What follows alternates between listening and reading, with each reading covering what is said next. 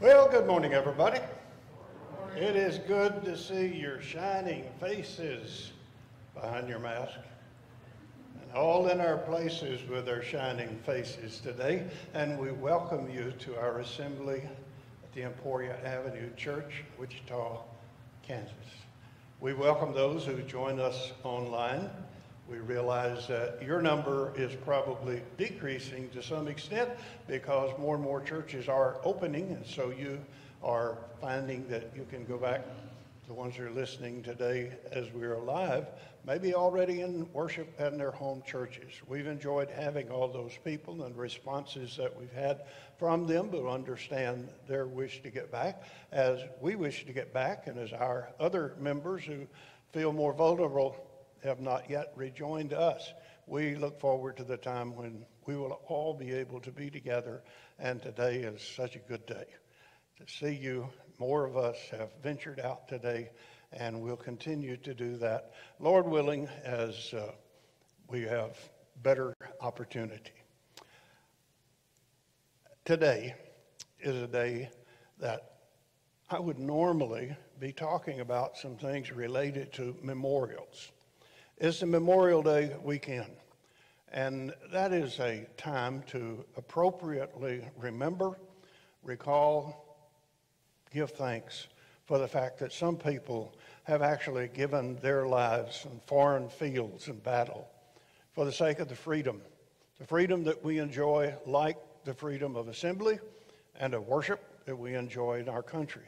We wish never to take them for granted. And I would, under normal circumstances, be addressing such a subject today out of honor for them and because we need to focus on those who've gone before us and the price that has been paid for our freedoms.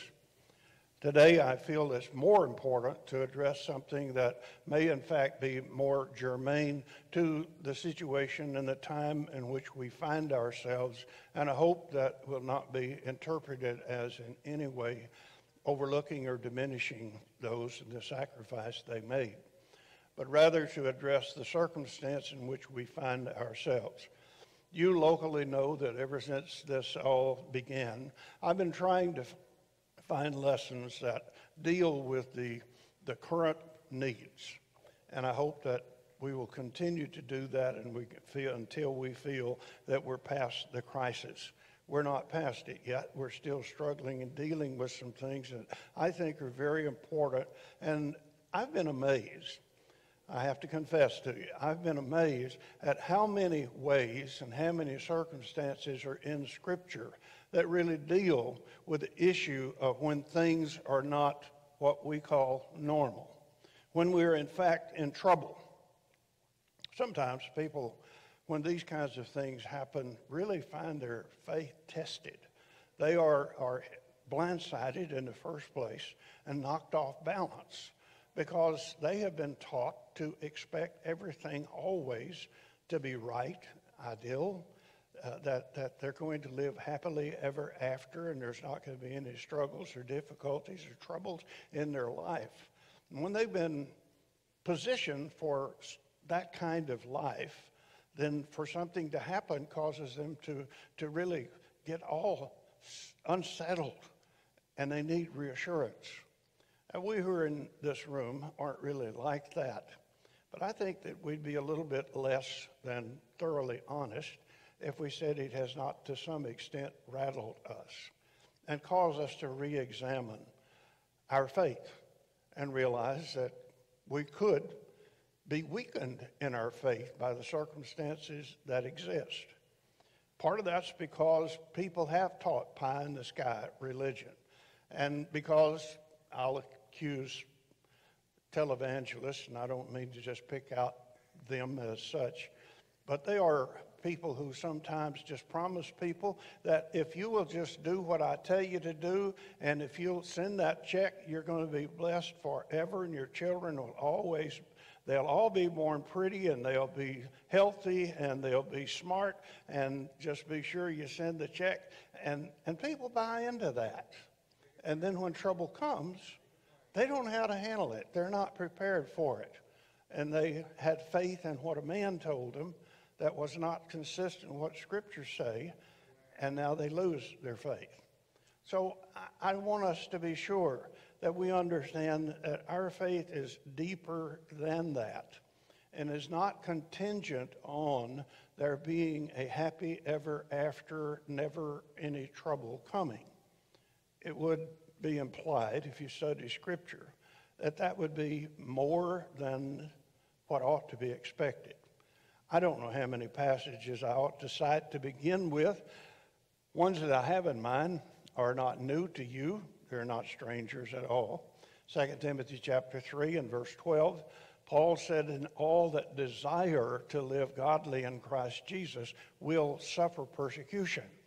Now, I read that for a long time, saying all that live godly in Christ Jesus will suffer persecution. And then I noted that he gave more detail than that. He said the people who just desire to live godly in Christ Jesus are going to be persecuted, that it'll be common. And so taking that, we can move to Hebrews chapter 5, verses 8 and 9, where Jesus the Savior is described whenever the writer says, "Though he were a son, yet learned he obedience by the things that he suffered, and being made perfect, he became the author of eternal salvation to all them that obey him." Even Jesus had to go through some troubles, some trials. You reflect on his life. In many ways, it almost seems that what we know about it was all trouble, because from the very beginning, Satan was going to be opposing him.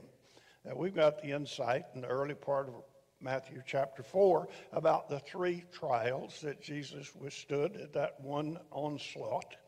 And Luke iterates that as well. But Matthew says that Satan departed from Jesus. Luke says he departed from him for a season, or for a more convenient, until a more convenient time. He kept coming. He kept bombarding him all the way through his life.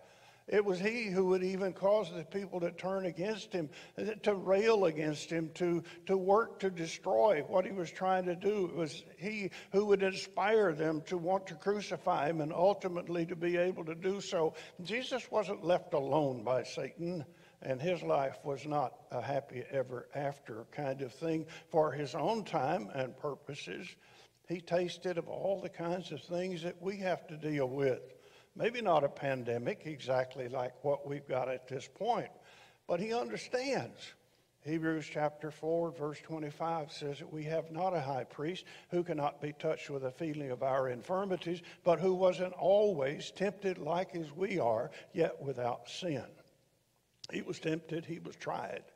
He had trouble, but he didn't let it cause his faith and his relationship to the Lord to be in jeopardy at all. What is it that happens to us? I don't know that I can answer that entirely. It does seem like this, that the business as usual good times that we have enjoyed, and throughout our lives we haven't had anything like this. And so while we've had some things, it hasn't been this. And so we get into kind of this mindset that this is going to continue like this always. That what's happening is we call it normal. And so that's what we can plan on. That's what we are going to have. And then something happens, and all at once, instead of singing and being happy and rejoicing, all at once we're Merle Haggard saying, "Are the good times really over for good? Is that it? Is this as far as it goes?" And you're going to be surprised, I was, that I found almost that song in the book of Psalms. And in a few minutes, we're going to go there to one of the Psalms that really deals with dealing with trouble. And it seems to be kind of a 5-step plan for how you deal with it. All this comes together, and we start to look at the troublesome times and realize that indeed God promises to be with us. He promised us to see us through, but there are contingencies in what God promises. And that's not what we're told everywhere, every time in these days, but the contingencies have not been removed. they still are there. I've cited several times, and I guess I shouldn't ever apologize for any passage, but sometimes it seems like we get on the habit of using one. I don't want to do that. And yet, what better one is there than the 2 Chronicles chapter 7:14, when God says, if, you know that word, if, that's a contingency. If my people who are called by my name will seek my face, if they will pray, if they will repent of their sin, I will hear their prayer from heaven and I will heal their land. The contingency is spelled out more clearly, perhaps, in a passage a few chapters later, chapter 15. And I believe Jed referred to this one in one of the lessons we were in not long ago. Also, in that one, you've got the prophet coming to Asa and telling him, as long, and I recommend you read at least verses 1 through 4, but drop on over at about verse 15 or so also. But he basically said God was with the children of Israel as long as the children of Israel were with him. And when they were not with him, he was not with them. It's contingent on faithfulness.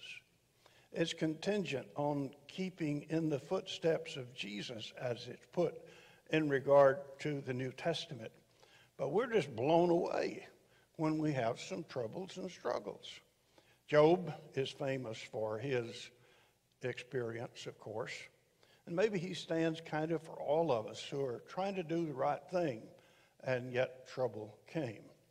Maybe he's the one that should have been a harbinger out front to say Satan is not going to leave you alone, and don't get into the lulled spirit that it has to be good for it to be right, that it has to be good for you to still believe and trust in God. In the 3rd chapter of Job, verses 25 and 26, he said, "For the thing that I fear comes upon me, and what I dreaded befalls me, and I'm not at ease, and I'm not quiet, nor do I have rest, but trouble comes." Yes, he said, I feared these kinds of things, but they weren't happening. They weren't happening. Now, what I feared and what I dreaded has happened to me, and I'm not quiet. I'm not at peace. I'm not at rest. I'm in trouble here. And we realize that in this quagmire of inexperience, we're in trouble here. And we want to keep our faith. We want to be strong. We want to keep marching through, and we want to keep believing and doing the right thing and enjoying the blessings of God. Job further in chapter 14, verse 1, reminds us that man that is born of woman is full of trouble. He cometh forth as a flower and is cut down. He fleeth also as a shadow and continueth not. This isn't forever. This is not permanent. This is temporary. But in the interim, we have to understand that we are much, much better off remaining true and faithful to God, whatever trouble comes, and he will help us in it. He does not ever say in the scripture that you'll never have any trial, you'll never have any trouble if you're faithful to me. He does promise that whatever the trouble is, as long as we're faithful to him, he will be with us and he will see us through. But he often reminds us that this isn't the end. The end chapter hasn't come. And so we wait, and we are quiet, and we keep on serving as best we can. There's a series of passages I want to read from the Psalms. These all are quite interesting in light of what we're dealing with and what we're addressing today. You may want to turn as we go along. I wrote them down so I don't have to find the passages quickly as we go here. The first is Psalms 9 and verse 9. The Lord is a stronghold for the oppressed and a stronghold in times of trouble. The Lord, he's that fortress. He's that haven. He's that spot of safety. He's that storm cellar in the tornado. He is the one who's there, the stronghold in times of trouble. Psalm 27, verse 5, for he will hide me in his shelter in the time of trouble. In the 31st Psalm in verse 9, be gracious to me, O Lord, for I'm in trouble. My eyes are wasted for grief, and my body and my soul also. Sometimes the psalmist said, I've just cried my eyes out. And I'm so tired. My body, my soul, my spirit, I'm in trouble. I need you. And so the ones that we know as being close to God, like David, the one who is so close to God, who wrote so many of the Psalms, pled often also for the presence of the Lord with him. In the 37th Psalm in verse 39, the salvation of the righteous is the Lord. He is their strength and their stronghold in a time of trouble. I never knew that phrase was used that often, so many times. But then David, of course, was in exile. David was in hiding. David was in danger. David was in many of those cases and ways, he was innocent and should not have had to have experienced those kinds of things. He did nothing to deserve most of that kind of experience. And yet those things, trouble came, trouble befell him. In the 41st Psalm, verse 1, blessed is the one who considers the poor. In the day of trouble, the Lord delivers him. Even if troubles come, when we're doing the right thing, God will ultimately deliver us, he says. If we're conscious of those who are less blessed, those who are in need, God says, if you care for them, I'll care for you. You see, God has not left us alone. And he's not unconscious of the discomforts, the weariness that exist. And since what we deal with here in terms of personal emotion, in terms of faith being tested, is not a new thing. For if it were a new thing, it could not have been written about 3,000 years ago in the Psalms.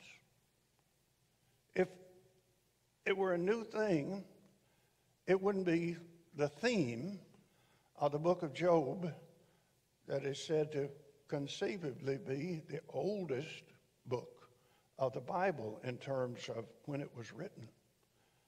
Who knew that troubles and struggles and calamities that disturb the faithful would be such a theme through all the scriptures? And of course, we're touching some, but not all. The passage I want us to really look upon for analysis is the 77th Psalm. And I want to use all of it. Beginning in verse 1, the psalmist said, I cry aloud to God, and he will hear me. In the day of my trouble, I seek the Lord. In the night, my hand is stretched out without wearying, and my soul refuses to be comforted. When I remember God, I moan. When I meditate, my spirit faints. You hold my eyelids open. I'm so troubled I cannot speak. I consider the days of old, the years long ago. I said, let me remember my song in the night. Let me meditate in my heart. Then my spirit made a diligent search. Will the Lord spurn forever and never again be favorable? Has his steadfast love forever ceased? Are his promises at an end for all time? Has God forgotten to be gracious? Has he in anger shut up his compassion? And then I said, I will appeal to this, to the years of old, of the right hand of the Most High.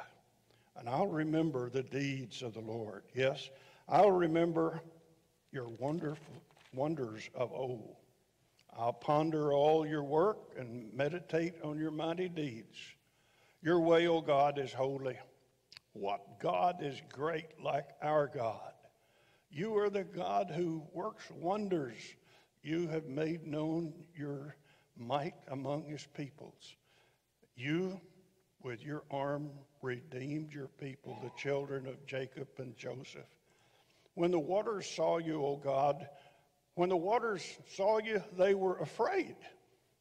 Indeed, the deep trembled, and the clouds poured out water, and the skies gave forth thunder, and your arrows flashed on every side. The crash of your thunder was in the whirlwind, and your lightnings lighted up the world, and the earth trembled and shook. Your way through the sea was through the sea, your path through the great waters. Yet your footsteps were unseen. You led your people like a flock by the hand of Moses and Aaron. What a statement. What a statement of faith, but of anxiety too, of wonder, of question, of doubt even, but of reassurance is given by this Asaph, the one who wrote this one. You see, he's saying, I in verses 1 through 3, I think I interpret correctly that he's saying, I know that he's there. I know God's still there. Why do I doubt? Why do I have this misgiving? Does he hear me? And verse 1, does he really hear me? Today, people often come to doubt their own prayers. And they say things like, I need someone to pray for me because I feel like my prayer is not getting through the roof. It's not getting any higher than the ceiling. I feel inadequate and I need prayer, but I can't trust my own. The psalmist seemed to be like that. Does he hear me? Does he care? We sing, don't we? Does Jesus care? Does Jesus care? Oh, yes, he cares. I know he cares. We need that reassurance that our prayers are not wasted. But we're struggling here. And so we confess that. And the psalmist seems at this point to me to be kind of saying something like we might say today, I know he's there. I know he loves me, but somehow I'm not feeling it. I'm not feeling it. I want that reassurance. I'm reaching out, he said, but I find no comfort. And just reflecting on God, he said, makes me moan. Maybe that's a reference to the same kind of thing that Paul referred to when he talked about in our prayer life, that sometimes when we talk to God, we cannot find words to express, and the Holy Spirit intercedes with groans that we cannot interpret. And here he said, I am in such distress. Now I groan when I think of God, and my heart faints within me. I can't speak. I can't find the words. In the next three verses, 4 through 6, He basically said, I'm yearning for some normalcy. I'm yearning for something I can identify with and feel good about. And he spells out, I can't sleep. It's like you're holding my eyelids open. I lie down and I try to sleep, but I just worry and I just fret. I can't sleep. I can't half speak. I can't find my words. Depression does that. I don't know how to talk to you, Lord. I pine for the way it was. I want to get back to that. I just want to go back to where I had my songs in the night. I want to study that more because I think there's more there than I can cover, well, more than I understand yet. My songs in the night. I think it refers to those times when at night we're still happy. We're still singing. And we're maybe singing, sing and be happy, sing and be happy. And we're praising God. And we wake up and there's a song on our mind, a song that praises the Lord. And he said, I want some more of that. I don't want this separation feeling. I want my songs in the night. And I just want to be stronger. I want to feel more like myself.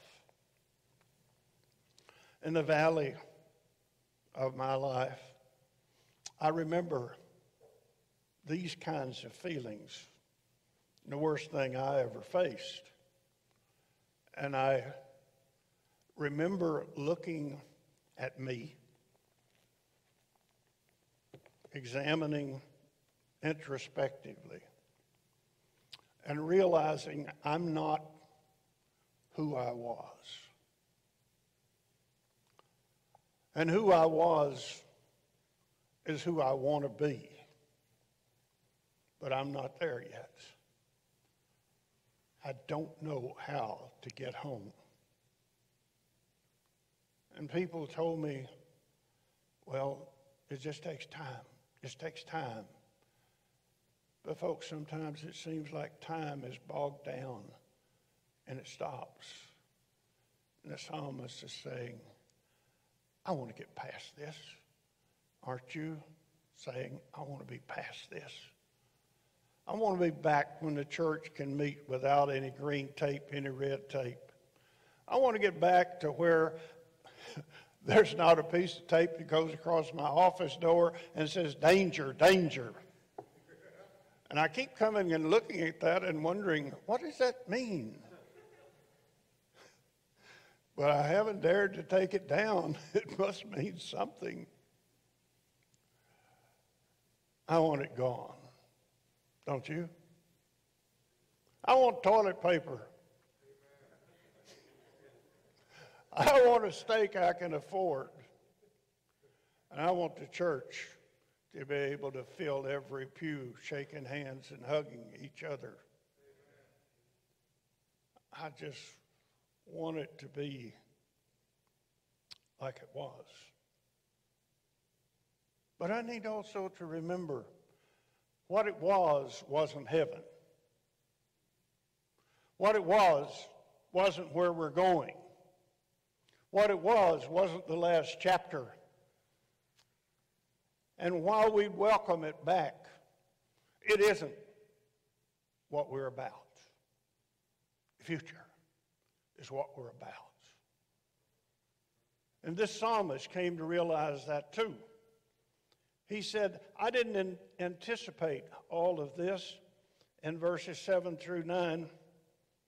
And he said, I'm made to wonder, these great questions are on my mind. Is God ever going to bless us again? Is God going to ignore us now?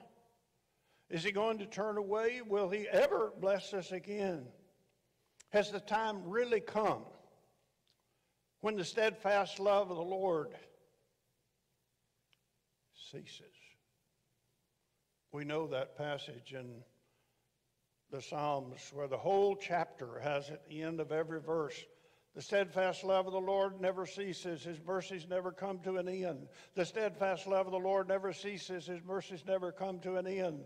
The steadfast love of the Lord never ceases. His mercies never come to an end. And the psalmist is saying, have they ended? Did it come to that? Has it gone that far? Have time and opportunity stopped? Can we no longer sing an invitation song and say, you've got one more chance at least to respond to the Lord? Has that closed? Is this the end? Has God given up? Has he abandoned us? Has he become so angry that as in the days of the flood, he said, I'll wipe them out entirely? The psalmist is saying, has it come to that? Will he never love us again? He's really struggling with lasting questions. And finally, he comes to a remedy. He comes to a solution. He said, what I'm going to do, verses 10 through 13, is I'm going to reflect. I'm going to reflect upon my experience with God. I'm going to look back at the experience of God. We've had a lot of positive experiences together, you and I, God. And I'm going to ask, can I just rely on, I'm going to get my strength from these wonders of old. I'm going to go back and consider what you've always done. I'll recall your mighty works, how you've always come through, how you've always made us able. I'm going to remember that there's no one like you. Where is there a God, he said, that's like our God? There is none. Isaiah 40 talks about it. He's the only one. And the psalmist said, that's where I'm going to get my strength. He has always provided. I know he has. I can trust him. And so he said in verse 16 to 20, these previous crossings that you've led us through have been successful. And I think I'll get through this too.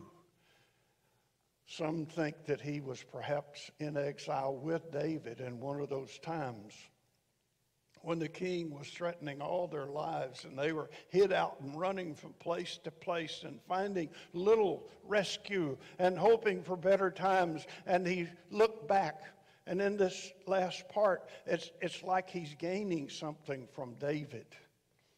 You remember the lesson we've talked about before, that with David, when David killed the lion and the bear, that was phenomenal. But that wasn't the end of the story. Because one day, as still a boy, he went up and found Saul and his army unable to deal with a great Philistine named Goliath. And everybody was afraid to go out against him. And this young lad said, who does that Philistine think he is? I'll take him on. Amen. Saul said, you're not able, you're not big enough. He said, I killed the bear and I killed the lion, I'll kill him too. And then he ran to the battle. His past experience of success. And the psalmist here is saying, I'm going to rely on the experience I've had with God up to now. I'm going to look back at these wonderful wonders of the past, of his great power and his might and his faithfulness in every way. I think in verses 16 through 18, he's referring first to the flood, because he speaks of the earth trembling and shaking and giving up its waters, and of the mighty waters that came down, and the thunder and the lightning and all of that. And he brought his chosen ones through. The whole earth shook, but God prevailed. At the Red Sea in verse 19, he separated the waters of the Jordan, and he walked leading Moses and Aaron as they led the children of Israel through. And the psalmist said, you walked through the deep, but you didn't leave your footprints, but you led your children through. It could refer some to the wilderness wanderings that occurred thereafter in chapter 20 as he led them all the way through to the promised land. His point essentially is God has never failed. God has all power. God can overcome. And as long as we are continuing to rely on God and serve God faithfully, God will not leave us. His steadfast love will never cease. His blessings will never be done. But we use the occasion that could cause us to lose faith to increase our faith. As Hebrews 11 talks about all the people who were challenged through the ages, but whose faith sustained them. Our faith supersedes everything that this world and the here and now throws at us, because God is faithful as we are faithful. If you're subject to the invitation of the Lord Jesus today, if you do need prayer, if you're one who's been waiting to be baptized, to become a child of God, we can tell you that today we're here and we can help you.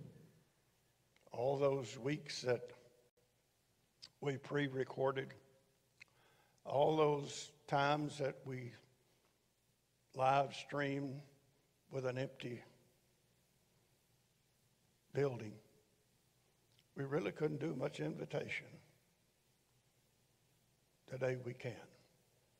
If you need to respond to the Lord, come and let us know how we may help you, and we will seek to do so while we stand together and sing. We invite you now.